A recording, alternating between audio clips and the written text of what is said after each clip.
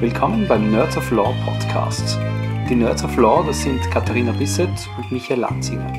Wir präsentieren euch Neuigkeiten zu Recht und Technik, spannende Interviews sowie Tipps und Tricks generell zur geekigen Seite des Rechts. Denn vergesst nie, Law is the ultimate science. Episode 10 Oliver P. Die Marke. Wir dürfen heute Rechtsanwalt Oliver Peschel begrüßen. Oliver und ich haben gemeinsam in unserer vorherigen Kanzlei zusammengearbeitet. Oliver ist jetzt selbstständiger Anwalt. Genau im Detail vorstellen darf er sich dann selber, aber Full Disclaimer muss ich natürlich auch noch ein paar Sachen gestehen, die der Michael noch nicht weiß. Wir sitzen trotz Corona ausnahmsweise wieder mal im gleichen Büro. Oliver ist auch unser Markenanwalt, nämlich zum Zeitpunkt der Release wird vielleicht bald Nerds of Law die Marke fertig sein. Ja. Aber ich übergebe gleich dir und du darfst gleich was darüber erzählen, während der Michael verwirrt schaut. Wow, wie cool. Und Herr Kollege, guten Tag. Hallo Herr Kollege, Frau Kollegin, danke für die nette Einladung, ich freue mich sehr. Also mein Name ist Oliver Peschel und ich bin seit September eingetragener Anwalt und seit Jänner habe ich meine eigene Kanzlei eröffnet. Und ja, bin jetzt auch für die Katharina eingesprungen und tätig und habe die Marke angemeldet und das ist auch eines meiner Fachgebiete, Markenrecht. Jetzt erzähl, du hast auch ein Legal Tech Tool im Markenrecht entwickelt. Genau, also ich bin in meiner vorigen Kanzlei als Leiter der Markenrechtsabteilung tätig gewesen und das war eigentlich ganz schön und das Gebiet ist mir ans Herz gewachsen und dann habe ich mir gedacht, da könnte man, glaube ich, mehr draus machen und habe dann Easybrands gegründet. Das ist eine Legal Tech Plattform für Online-Markenanmeldungen.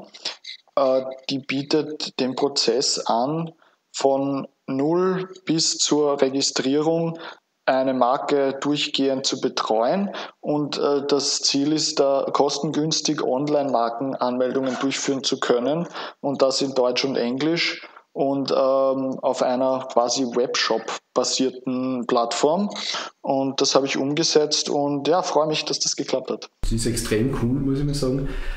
Darf ich noch fragen, ich bin ja noch nicht so lang Rechtsanwalt, jetzt geht es ins 4. Jahr. Bist du Einzelkämpfer, bist du in einem Kanzleiverbund oder wie schaut das aus bei dir?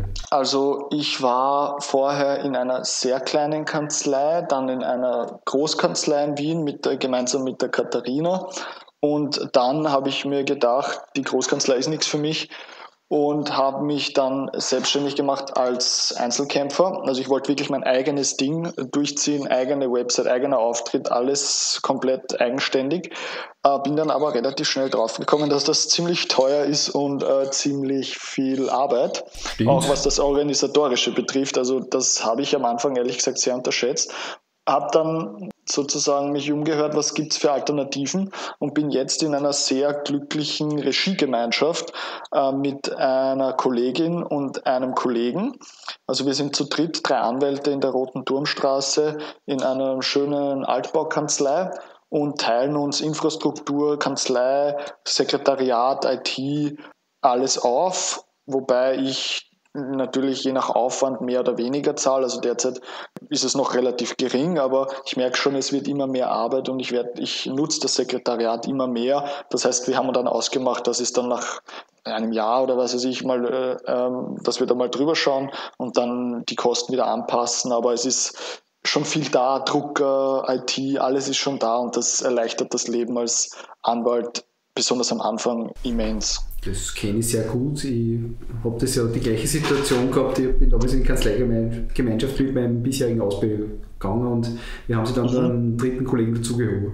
Aber bei uns ist es im Prinzip von der Größe her auch ähnlich. Und was waren dann so deine Challenges beim Start in das technischer Hinsicht? Da war schon alles vor Ort. Beziehungsweise was kannst du so für Tipps geben, wenn man jetzt, so ich zum Beispiel, kurz davor steht vor der Selbstständigkeit oder den Absprung in die ganz, ganz Selbstständigkeit wagen möchte? Ja, also als Tipp kann ich sicher geben, die Vorbereitung so früh wie möglich zu starten und sei es auch nur, sich zu überlegen, was man für ein Logo nimmt, was man für Visitenkarten macht, weil alles, was man mal erledigt hat, hat man erledigt und die Liste ist wirklich, wirklich lang, wenn man das gescheit aufziehen will. Es geht von Schreibblöcken über Stifte bis Mappen. Man glaubt ja gar nicht, was man da alles braucht. Ja? Und alles nimmt Zeit in Anspruch und irre viel Zeit, weil am Anfang das erste Monat war ja 90% organisatorisch und 10% juristisch-rechtlich, was vorher komplett umgekehrt war. Jetzt wird es natürlich immer mehr rechtlich und das Organisatorische tritt schon sehr in den Hintergrund. Aber mein Tipp ist eben, sich das gut zu überlegen, viel mit Leuten reden. Ich habe wirklich einmal die Woche mindestens mit irgendwem mich zusammengesetzt zum Mittag, habe den auf ein Mittagessen eingeladen und habe mir von dem erzählen lassen, wie das bei ihm war, wie der sich selbstständig gemacht hat, und da lernt man sehr viel. Ich kann nicht behaupten, dass ich das nie mit dir gemacht habe. So, Oliver, wie geht das zum Rechnen? Ja, genau. Wir haben uns da ja auch eigentlich schon vor einem halben Jahr, vor länger schon, fast ein Jahr, ja, schon Gedanken gemacht. Wo wir noch geträumt haben, gell? Genau, ja, irgendwann einmal muss man dann auch konkret werden und ja, dann läuft das eh. Man weiß, man kriegt ja auch viele Infos von der Kammer. Es gibt im Internet viele Plattformen, aber sehr viel ist halt auch Learning by Doing. Aber dann finde ich das noch beeindruckender, dass du es da geschafft hast, so schnell auch gleich ein Tool, ein Legal Tech Tool zu launchen. Wie lange hat das gedauert? Wie ist das überhaupt entstanden, dass du sagst, ja, jetzt mache ich da ein Tool damit, weil Markenrecht hast du ja vorher auch ohne Tool gemacht. Ja, also das Tool war so gedacht, ich habe im Herbst letzten Jahres, also im Herbst 2019, die Idee geboren, langsam ist es so gewachsen, ja, ich möchte mich selbstständig machen. Und dann habe ich mir überlegt, ja, okay, ich mache mich selbstständig, aber es wäre auch gut, wenn ich was dabei verdiene. Und als Anwalt braucht man, um was zu verdienen, halt Klienten. Ja? Und die fallen nicht vom Himmel. Und dadurch, dass ich halt noch sehr jung bin, ich bin jetzt 30 Jahre alt, habe ich jetzt nicht den Mega-Klientenstock. Ich hatte ein paar Klienten, aber von denen konnte ich bei weitem nicht leben. Dann habe ich mir überlegt, ich möchte irgendwas als Akquise-Tool generieren, und das ist Easybrands gewesen. Also ich habe dann relativ bald im Herbst begonnen, mir mal die Idee zu überlegen, so einen Businessplan, ein Brainstorming zu machen mit Freunden, die auch IT-affin sind, und dann halt die Risiken, die Possibilities durchzugehen und zu schauen, was ist sinnvoll, was nicht, und dann irgendwann so ein Konzept zu erarbeiten. Und das war das Ziel, dass ich mit Easybrands im Jänner oder wann auch immer mich selbstständig mache und dann über diese Plattform gleich Klienten akquiriere. So, das war die ursprüngliche Idee hinter Easybrands. Das hat sich nur dann leider etwas verzögert, aber das war die Idee, warum ich dieses Tool gegründet und gestartet habe. Ja. Was mir jetzt gerade sehr gut gefällt, ist, dass man einerseits sagt, okay, klar, der Use Case ein Akquise-Tool, dann auch gleich mit ITler reden und auch der Plan sozusagen, ich will eigentlich mit dem schon starten. Also da bist du mir eindeutig voraus, ich habe einmal aufgesperrt. Also schauen wir jetzt mit Plan und Internet und Werbung und so weiter, aber so Legal Tech, das ist erst später gekommen. Ja, ich muss auch sagen, es hat dann auch ehrlich gesagt was du jetzt gemacht hast, das Aufsperren, das Mundpropaganda, das Herausgehen, einfach sagen, ich bin da, das Online-Werbung machen, ich schreibe auch einen Online-Rechtsblog, ich poste auf Facebook, ich schaue, dass ich in Social Media aktiv bin. Das hat ehrlich gesagt auch viel mehr gebracht als Easybrands. Ja. Dieses Legal Tech Tool ist leider auch in diese Zeit gefallen, also der Launch, komplett in die Corona-Krise, komplett am Anfang der Corona-Krise. Und da habe ich halt auch gemerkt, da ist dann nicht viel Interesse da gewesen, ja, da jetzt eine Marke anzumelden. Ich meine, es sind Anfragen gekommen, aber nur mit diesem Tool hätte ich es, auch wenn es im Jänner gestartet wäre, ich habe im März gelauncht, ursprünglich war gedacht Jänner, aber das hat sich verzögert, weil die Entwicklung, das dauert alles ewig. Aber hätte bei weitem nicht gereicht. Und die anderen Marketing-Tools darf man nicht vergessen. Also besonders als junger Anwalt, man braucht keine Marketingberatung. Man kann viel selber machen heutzutage. Werbung, Facebook-Werbung, Google-Werbung, das sind alles Handgriffe, die lernt man in einer halben Stunde. Und bringen, muss ich sagen, echt viel. Das heißt, das wäre auch ein Tipp für dich, wenn du sagst, ja, Beginn, folglich im Social Media aktiv sein, präsent sein, aber trotzdem nicht auf die Tools vergessen. vermutlich wird nach Corona dann der Schub noch mehr, oder nach dem Podcast natürlich, wenn sich alle unsere Hörer extrem viele Marken auf easybrands.at registrieren. Nicht nur ich.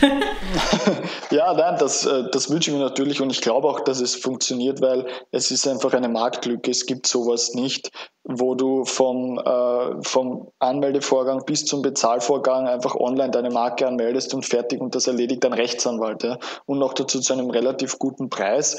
Also die Anmeldungen starten bei rund 80 Euro. Ja. Da muss man mehr selber machen. Man kann auch mehr Beratung haben, dann geht es rauf bis 500 Euro.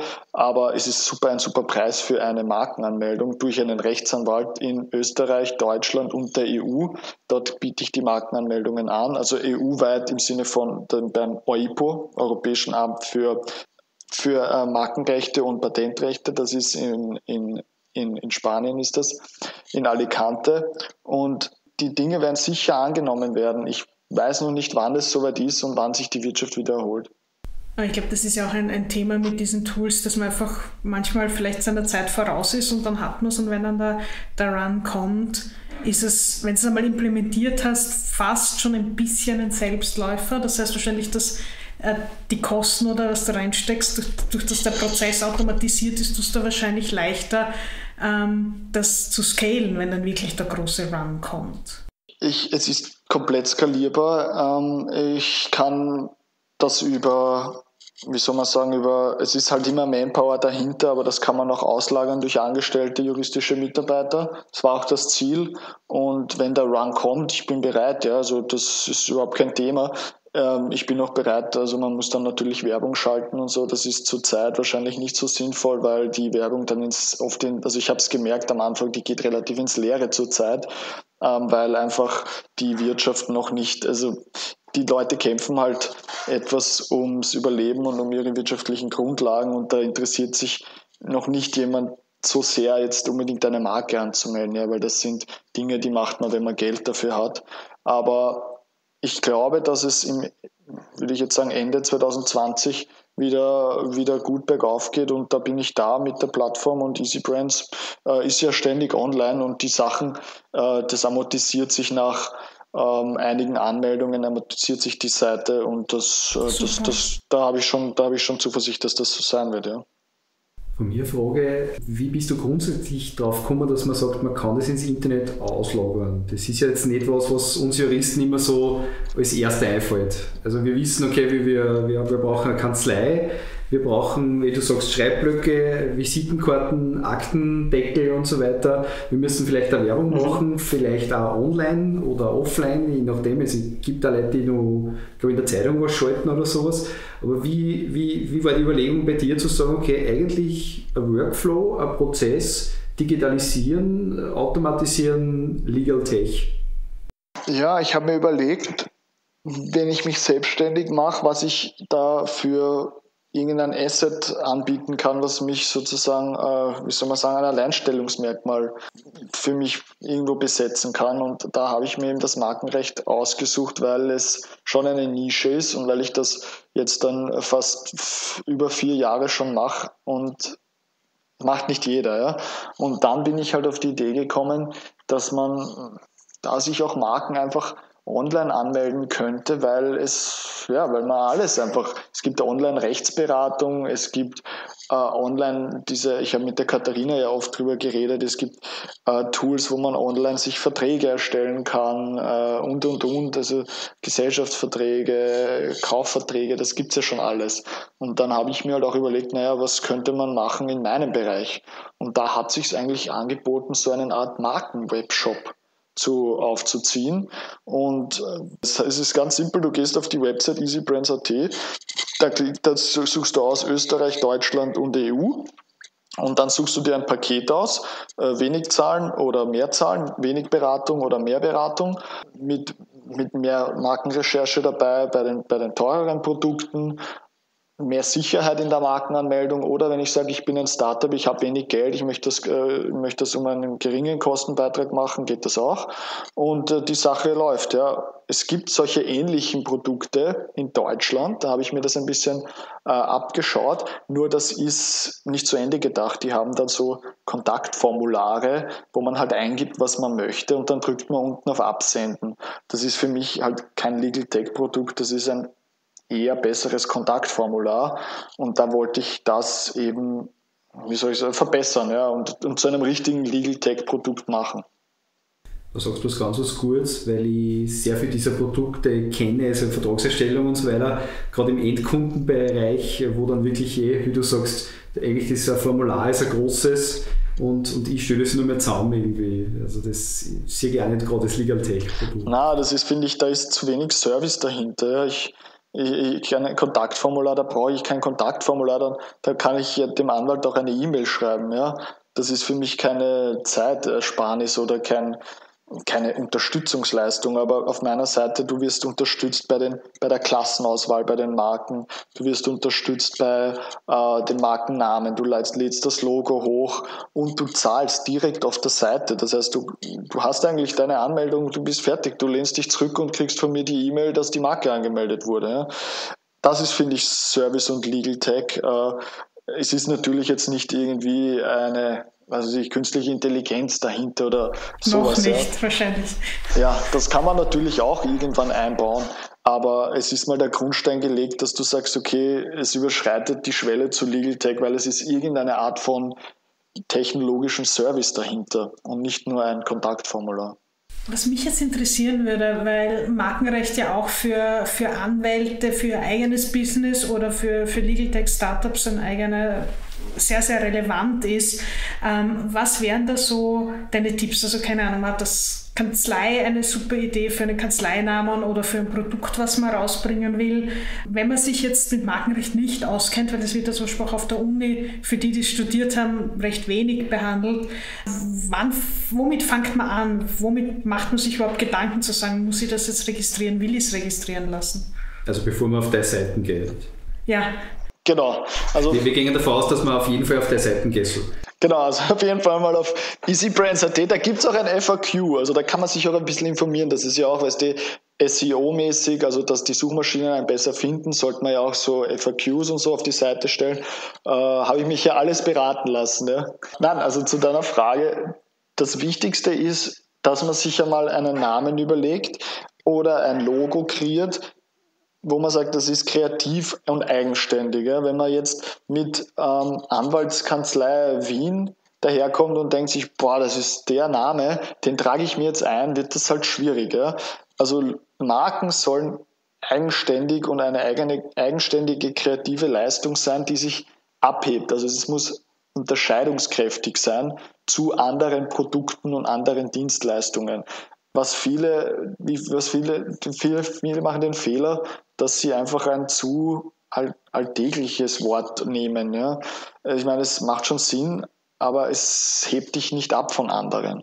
Das heißt, sobald man das gefunden hat und sich dann darauf verständigt hat, das wird's, sollte man so schnell wie möglich diesen Namen schützen lassen, weil oft ist es so, eine Idee kann man in den seltensten Fällen schützen lassen, außer sie ist patentierbar, also eine technische Erfindung. Easybrands zum Beispiel ist jetzt eine Idee, das könnte man jetzt natürlich nachmachen. Ich habe jetzt nicht das Patent auf eine Seite, wo man Online-Marken anmeldet, aber ich habe meine Marke angemeldet und es ist natürlich die Marke das Alleinstellungsmerkmal in vielen Fällen. Zum Beispiel Facebook könnte jeder eine Social-Media-Plattform erstellen. Kann auch viel, viel besser sein und viel, viel besser auch mit den Daten ihrer Nutzern umgehen. Nur die kennt halt keiner. Und wenn man den Namen bekannt machen muss in einem Produkt, das nicht schützbar ist es ganz wichtig, sich den Namen auch schützen zu lassen. Also das heißt, ich habe einen unterscheidungskräftigen Namen, ich lasse den schützen.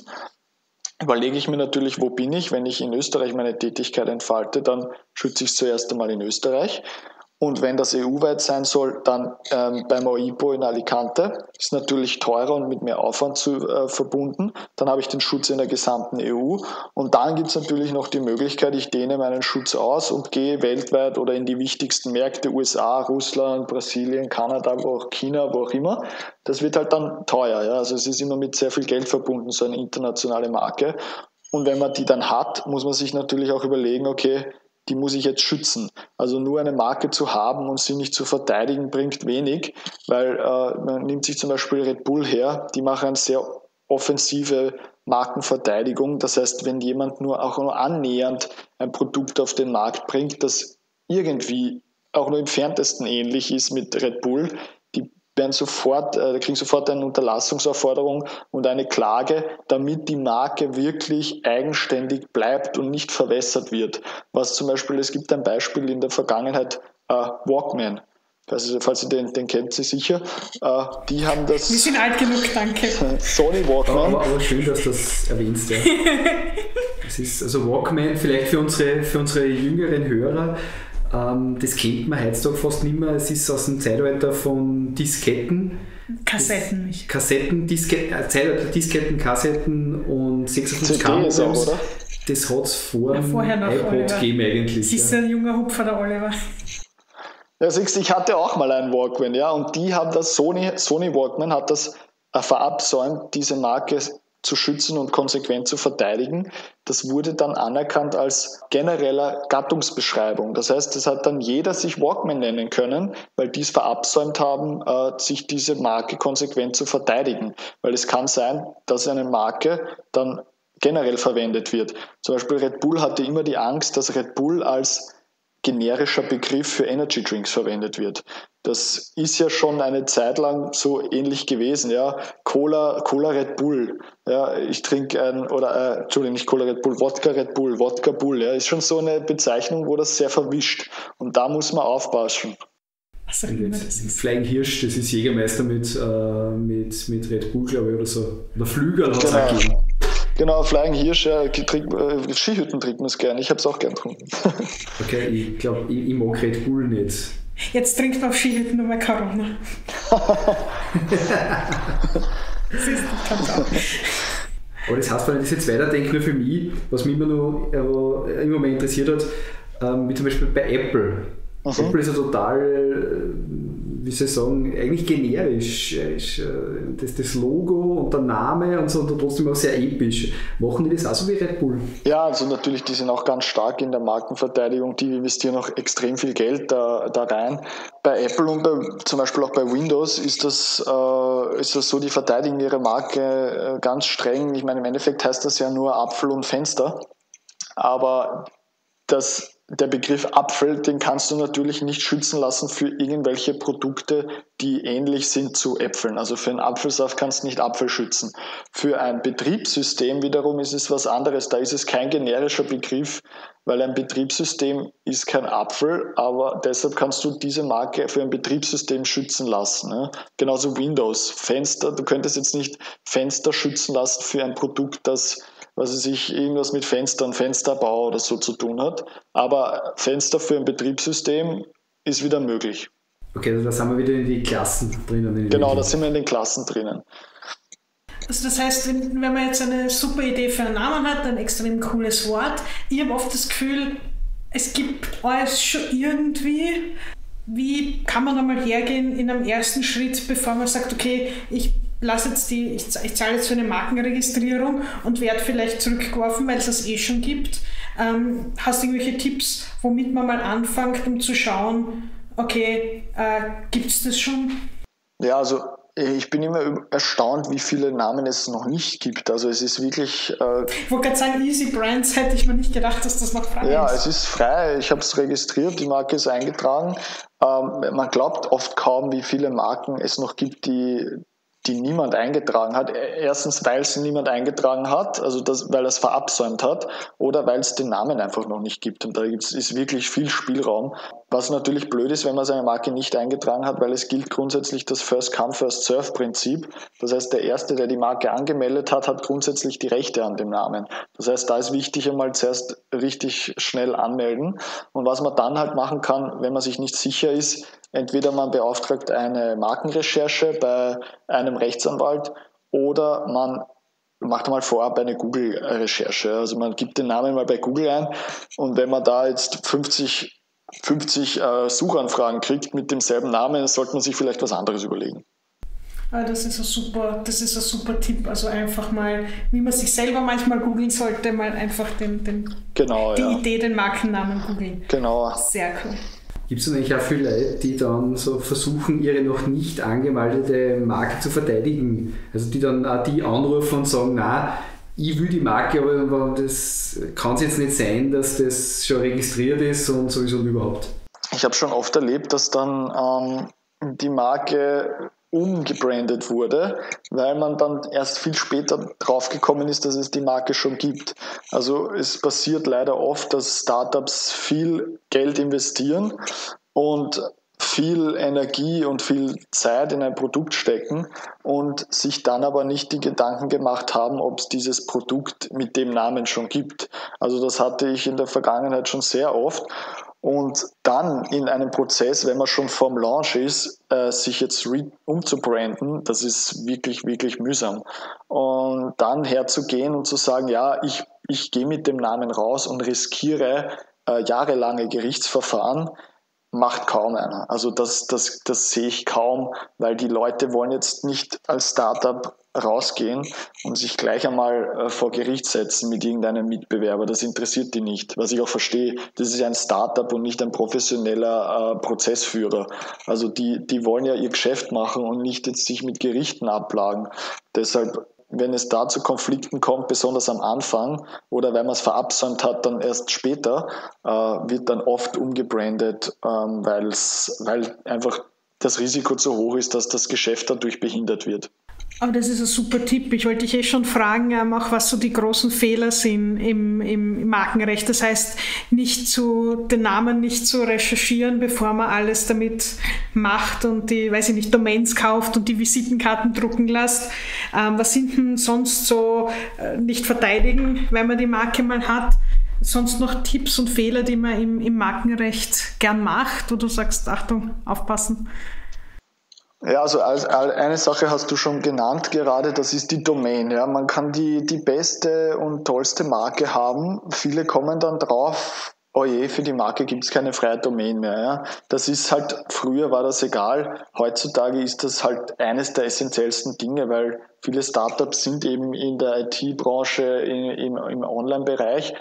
Und wenn ich da keine Domain habe zu meiner Marke, ja, dann ist die Marke falsch, ja, weil wenn ich jetzt den tollsten Namen der Welt kreiere und ich habe aber keine Domain dazu, ja, dann bringt der Name nichts. Also da muss man schon schauen, dass man die Domain dazu sichert. Was dann auch wichtig ist sich unbedingt, wenn das ein seriöses Startup ist, mit dem man einmal langfristig plant, das wachsen soll, unbedingt professionelle Hilfe bei der Markenregistrierung holen, weil man kann viel falsch machen. Ich sage nur, die Frage ist, wie melde ich meine Marke an, in welcher Form? Melde ich das Logo an, melde ich die Wortmarke an, melde ich gemeinsam an als Wortbildmarke und wofür melde ich es an? Ja, also ich muss mir dann überlegen, wofür verwende ich die Marke und möchte ich sie auch in Zukunft verwenden? Und dann heißt es einfach, die Waren- und Dienstleistungen dazu zu konkretisieren. Und da kann man viel falsch machen. Man kann die zu breit nehmen, dann hat man viele Probleme mit anderen Mitbewerbern. Man kann sie zu konkret nehmen, dann hat man Probleme, dass man die Marke in Dingen nicht geschützt hat, wo man sie eigentlich schützen wollte. Also das sind die Felder, wo man viel falsch machen kann und wo man mit einer relativ geringen Beratungsleistung, die man da investiert am Anfang, sich viel sichert und viel Ärger später erspart. Du hast jetzt gerade zwei Dinge gesagt, wo ich nur mehr nachfragen möchte. Du hast relativ oft jetzt Startups erwähnt, wo ich sagen muss, meine Erfahrung mit Startups war leider oft, sie haben für sehr viel Geld, aber nicht für Rechtsberatungen. Und das andere ist das, wo du sagst, naja, ein gewisser geringer auch Betrag.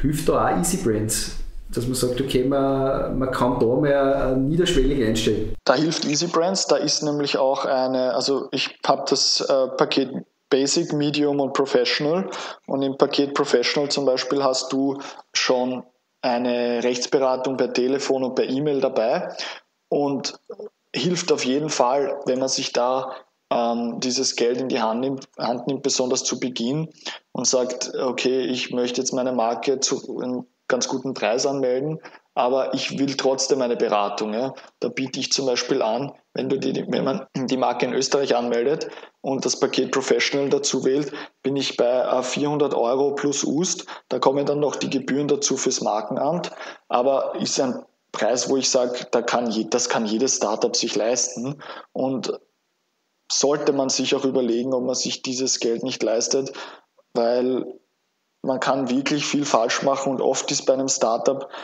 der Name, die Brand, das Einzige, was sie von anderen unterscheidet. Also wenn ich schnell am Markt bin und wenn ich meinen Namen bekannt mache, das ist heutzutage sind die wichtigsten Dinge für Startups, weil die Idee kann man relativ bald einmal klauen, aber wenn ich schnell bin, wenn ich bekannt werde, ist das quasi mein Alleinstellungsmerkmal. Du hast gesagt, die Registrierungsgebühr, was kann man sich da vorstellen in Österreich und in der EU? Weil das war eigentlich was mich positiv überrascht hat. Ja, es ist eigentlich überschaubar. Also wenn ich meine Marke anmelde, muss ich in Österreich 280 Euro zahlen.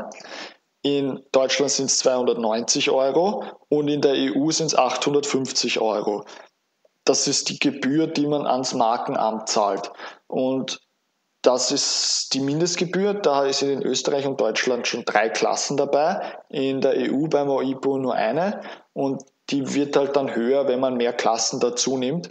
Aber das ist so mal die Basic-Gebühr, die man zahlen muss. Die, würde ich sagen, kann sich jedes Startup und jeder, auch Einzelunternehmer, ja, kann sich das leisten.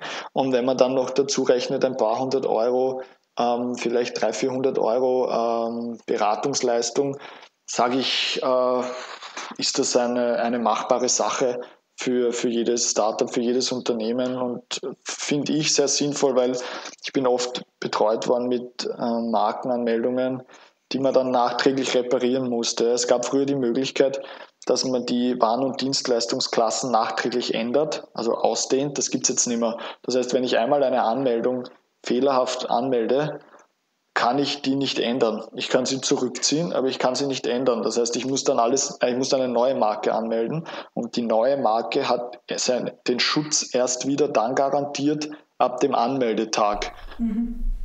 Und da kann natürlich wichtige Zeit verstreichen. Aber es sind keine einmaligen Kosten. Der Schutz ist kann mich erinnern, 10 Jahre lang, oder? Genau, also wenn ich das einmal investiere, habe ich 10 Jahre lang die Marke geschützt, und dann muss man eine gewisse Verlängerungsgebühr zahlen. Dann sind es wieder 10 Jahre geschützt. Also das ist nicht so wie bei Patenten. Patente laufen ab, damit man auch die dann anderswertig verwerten kann. Aber ein Markenname soll ja nicht anders verwendet werden, sondern das soll ja das Unternehmen auch für Ewigkeiten jetzt besitzen können. Und das kann man dann nach 10 Jahren wieder verlängern. Das ist sehr cool. Das heißt, das ist in Wirklichkeit das, was man am längsten schützen kann von all den gewerblichen Registerrechten sozusagen. Genau, an und für sich unendlich und für immer. Also es ist natürlich auch voll absetzbar, auch einkommensmindernd, und ist jetzt eine Gebühr, die ich sage, die ist es auf jeden Fall wert zu bezahlen, besonders deshalb, weil es gibt auch Leute, die melden dann solche Marken an, die andere Marken blockieren sollen. Also ich habe schon öfters gehabt, auch bei Domains, da werden Domains und Marken registriert, einfach nur damit andere Leute sie einem dann abkaufen. Ja. Und bevor man sich da in einen jahrelangen Rechtsstreit begibt, kauft man es dem halt ab. Ja. Ist jetzt nicht so die ganz saubere Variante, aber es passiert. Ja. Ja, ich selbst habe meine Domain peschel.at jemanden abgekauft. Ja. Also der hat das blockiert, und ich habe mir gedacht, bevor ich mich da jetzt lang streite, ich meine, es war ein geringer dreistelliger Betrag. Ja. Also es war okay, aber Auch mir ist es passiert, ja. Also, aber gut, das war zu einem Zeitpunkt, wo ich noch nicht dran gedacht habe, dass ich die Domain brauche. Und als ich sie dann gebraucht habe, habe ich gesehen, dass die schon besetzt ist. Ja, ich glaube, da hatte ich den Vorteil, wenn man heiratet und den Namen ändert, und der ist in Österreich nicht so üblich, dass die Domain frei ist. So, warte, willst du meinen Namen annehmen? Warte mal kurz, ich schaue, ob die Domain frei ist. Ja, okay, passt. Ja, sollte man sich auch überlegen, jetzt sogar beim Heiraten, gell, wenn man die Domain nicht schon hat. Ja. Also, wenn du meine Mom fragst, ich glaube, die wird die Geschichte ziemlich genau so erzählen. Nachdem du, wie gesagt, fast von der grünen Wiese angefangen hast, inwieweit verwendest du Legal Tech bei dir in der Kanzlei und wie hilft dir das, die Digitalisierung, gerade wenn man jetzt größere Sachen machen will beispielsweise? Ich mache sehr viel am Computer. Ich habe zwar noch physische Akten, aber viel läuft bei mir am Computer ab. Und ich verwende zum Beispiel LexisNexis, auch die Online-Tools von LexisNexis. Das Lexis 360 finde ich sehr gut als Recherchetool. Ich verwende Advocat als Softwarelösung, bietet auch super Tools an. Von Dokumentenrecherche, Aktenverwaltung. Also das sind so meine Tools, die ich verwende und mit denen ich viel arbeite und die einem das Leben schon sehr, sehr, sehr erleichtern. Also ich war auch in Kanzleien, die haben halt noch in der Microsoft Ordnerstruktur gearbeitet und nur darin. Und ja, das war halt dann schon ein bisschen mühsam, wenn du nicht mal aus dem Programm heraus ein Dokument, einen Schriftsatz erstellen musst, sondern die immer den aus anderen Dokumenten zusammenbastelst und zusammenschusterst. Da passieren viele Fehler und da gibt es schon für Anwaltskanzleien tolle Lösungen und die verwende ich natürlich. Und was wäre so für dich ein Tool, wo du sagst, ja, das wäre jetzt ein Tool, wo du dir überlegst, dir sowas anzuschaffen oder was dir irrsinnig helfen würde, so ein bisschen ein Blick in die Zukunft?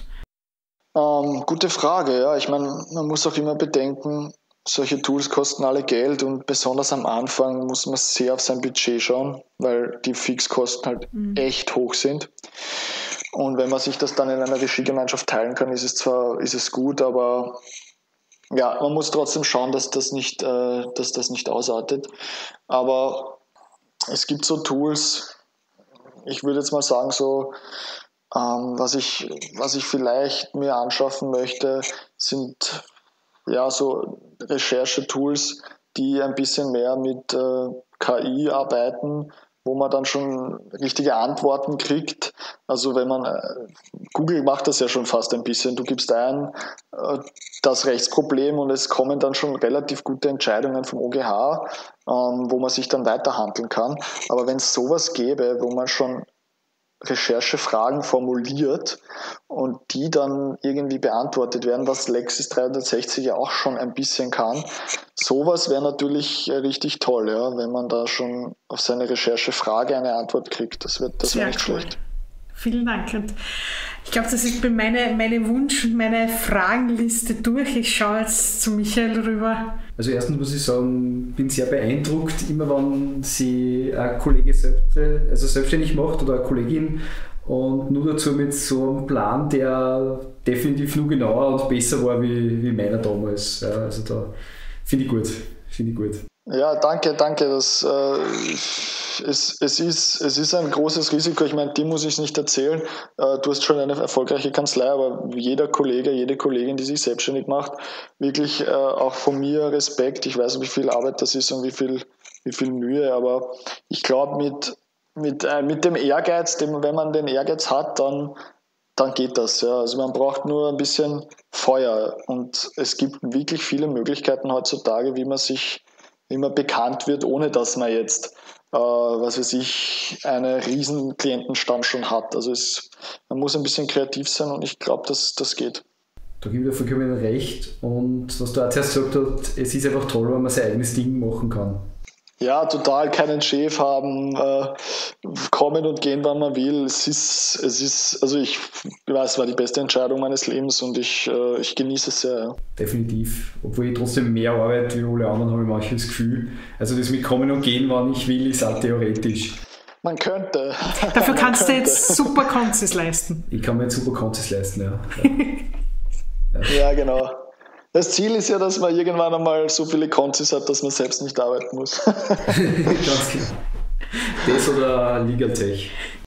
Genau, lass mal die KI arbeiten. Oder Konzi verbunden mit Legal Tech oder so. Also, ich weiß nicht. Aber ich würde jetzt nichts irgendwie sagen, weil sonst kriege ich noch nicht drauf von der Katharina. Nein, du kriegst die Rechnung von all dem Spielzeug, was ich kaufen werde, auf Kanzleirechnung. Das war's. Wir kaufen uns ja immer irgendwelche technischen Dinge. Es ist ganz, ganz fürchterlich. Ich bin ja fast froh, dass heuer so viele Konferenzen abgesagt worden sind, weil sonst eskaliert es immer in einen Shopping-Wahnsinn von uns beiden. Das stimmt. Also auf der Wiener Legal Tech waren wir schon ordentlich shoppen. Ja, das ist bei uns, wir gehen nicht zum Networken auf die Konferenzen, wir gehen zum Shoppen. So schaut das aus. Ja, so ein bisschen. Ja, toll, ja. Nein, super. Finde ich toll, dass man sich da immer weiterentwickeln möchte, weil das ist die Zukunft. Und auch wenn man nur ein bisschen effizienter wird, man erspart sich halt Zeit, die man in andere Dinge investieren kann. Ja, dann kann ich am Freitag früher gehen und dafür gehe ich eine Runde joggen, bevor ich da jetzt, händisch irgendwelche Aktennotizen kritzel. Also gibt natürlich immer Möglichkeiten, wie man sich Zeit erspart, die man besser nutzen kann. Und das ist ja auch schon mal was Positives. Genau, weil dann nimmt man sich am Freitag mal Nachmittag frei und ist um 7 Uhr daheim. Genau. Echt? Das wäre urcool. Ja, wow, Freitagsarbeiten. Nein, Scherz beiseite. Aber ich finde es sehr gut, dass es eben immer mehr Kolleginnen und Kollegen gibt, die das Mindset, das auch die Katharina und ich vertreten, entsprechend da selber vertreten und selber was machen. Das glaubt, ich zerre da jetzt uncoole Leute an irgendwie. Das war mir schon immer klar, dass das hinhaut. Wir suchen uns unsere Gäste schon aus. Nein, das ist toll. Auch euer Podcast ist toll. Finde ich super, was ihr da macht. Und ich glaube, das wird toll ankommen, weil es gibt jetzt ein paar, habe ich gesehen schon, aber ihr seid auf jeden Fall unter den Ersten, die sowas machen. Ja, finde ich toll. Ich muss sagen, das war die Idee von der Katharina. Ich war da am Anfang ein bisschen zurückhaltend, aber mittlerweile genieße ich jede Folge. Also das ist echt super. Das ist so geil. Ich habe ihn fast zwingen müssen dazu. Ich habe ihm zu Weihnachten ein Mikro geschenkt, damit er endlich mit mir einen Podcast aufnimmt. Und jetzt so, machen wir noch Folge. Wen können wir nur aufnehmen, wen kennen wir nur und so weiter. Das ist immer super. Super. Das ist echt klasse. Super. Nein, toll. Gibt es von mir noch die einzig wahre Frage. Olli, bist du bereit? Ja, ich bin bereit. Star Trek oder Star Wars? Star Wars.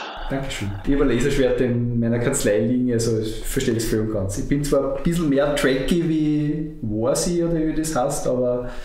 Es steht auch ein kleiner Yoda und... Ja, stimmt. Ah, okay. Naja, dann bist du aber eher mehr Borsi, oder wie man sagt. Und der James Bond Es ist kein Kinderzimmer, wir reden hier von seinem Büro in der Kanzlei. Ganz genau. Naja, ist auch ein Vorteil, wenn man selbstständig ist, man kann sich das selber einrichten, wie man will und keiner fragt einen, ob man deppert ist. Ja, die Frage kriege ich schon, aber nicht jetzt unbedingt vom Untergebenen oder so. Also das wohl, aber meistens wegen den Papierakten, ja, nicht wegen deinem Spielzeug, das finde ich cool. Aber da haben wir schon lange drüber diskutiert, Katharina, Papier. Ich bin auch noch pro Papierakt. Ich provoziere nur so gern. Das ist einfach so unser Sparring die ganze Zeit. Sie sagt paperless, ich sage weniger Papier, aber ich mag Papier trotzdem auch. Also das ist ich auch. Da bin ich auch noch altmodisch. Bücher absolut, aber die Papierakten. Vor allem, ich sehe es da wieder, ich habe jetzt übrigens für mich die Hängeakten bestellt und nicht die Liegefaltakten. Mir gefallen die einfach. Ist okay. Ich mag das. Die Farben waren super. Wenn du dann mit mir eine Kanzleigesellschaft gründen musst, da haben wir ja andere Probleme noch vorher. Über die wir wahrscheinlich nicht drüber kommen. Also pass auf, du bist Markenrechtler. Ja? Ich habe gesagt, wenn wir jetzt eine Kanzleigemeinschaft gründen, ja, dann war die meines Erachtens Lanzinger Bissett Law oder kurz Labil. Ja, also die Marke kann man sicher eintragen, gibt es sicher noch nicht. Ja, perfekt. Schau. Du zahlst, Michael. Das leistet ich. Na gut, dann bleiben nur mehr so klitzekleine Fragen wie Advokat oder Expert. Der Kampf geht weiter. Advokat. Danke, Herr Kollege. Es wird Zeit, dass Sie mein Konzi mal etwas sagen lässt von fertigen Kollegen. Dein Konzi hat schon Expert bestellt. Aber ich muss sagen, ich habe mit Expert nie gearbeitet. Aber ja. Nicht. Oliver, vielen, vielen Dank, dass du uns besucht hast. Sagst du unseren Hörern bitte noch kurz deine Webseiten und wo sie dich überall finden können? Meine persönliche Website ist, wo man auch meine ganzen Kanzleiinformationen findet, www.peschel, Paula Emil Schule Emil Ludwig.at. Und die Markenrechtsplattform ist zu finden auf www.easybrands, also easybrands zusammengeschrieben.at. Und ich bedanke mich auch sehr für die Einladung, hat mich sehr gefreut. Danke fürs Kommen. Ja, danke schön, Herr Kollege. Ciao. Tschüss. Ciao. Danke, dass ihr beim Nerds of Law Podcast zugehört habt. Auf unserer Webseite nerdsoflaw.com könnt ihr das Impressum, Datenschutzinformationen und viele spannendere Dinge finden. Dieser Podcast ist durch eine Creative Commons by Non-Commercial 4.0 International License geschützt. Das bedeutet, ihr dürft den Podcast kopieren, mit Freunden teilen, mit der Information, wo der Podcast herkommt und ihn nicht für kommerzielle Zwecke verwenden. Das Urheberrecht für die Musik liegt bei Mick Bourday. Ihr findet seine Webseite unter mickbourday.com. Live long and prosper. Eure Nerds of Law.